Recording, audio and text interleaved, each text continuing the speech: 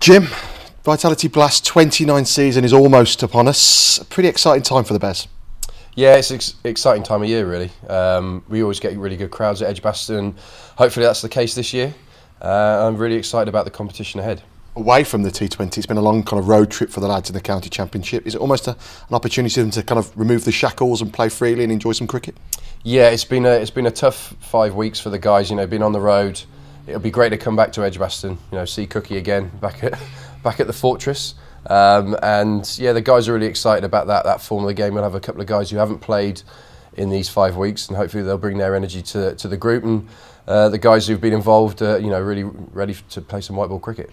Paul Firebrace has come in. He was a part of the World Cup squad that's played entertaining brand of cricket and just won the Cricket World Cup. Has he kind of given any input in what he would like from the guys ahead of that campaign? Yeah, I mean, well, firstly, you should be very proud of what that England team achieved. You know, he was part of that setup that sort of reignited English cricket in terms of their white ball stuff. And yeah, in terms of the chats that we've had, as difficult as the RL50 competition was for the guys, I think they learned a lot from that competition, and I think also that it puts them in a much better position now going into the T20s to hopefully bring those skills that they've learned and put on a good show for the home crowds.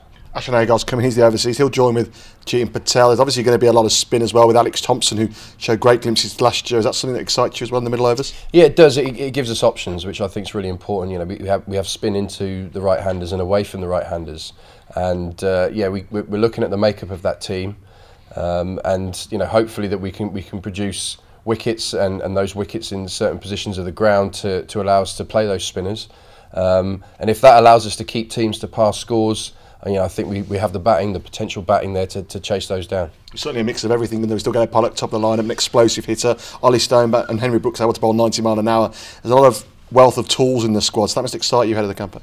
Yeah, I think a combination of spin and real pace, I think, is a great combination in T20 cricket. We've seen that globally. You know how much spinners get into the game, but also, you know, having the pace to put batters on the back foot and use your skills. But it'll be a case, you know, as it has been this season, of trying to keep those guys on the park. You know, hopefully, you know, compare it to last year's competition. We lost, you know, Brooksy and Stoney for large parts of that tournament, and we really struggled to fill that hole. So if we can keep those guys fit and obviously keep our spinners bowling really well, it hopefully puts us in a good position to keep teams, you know, under control.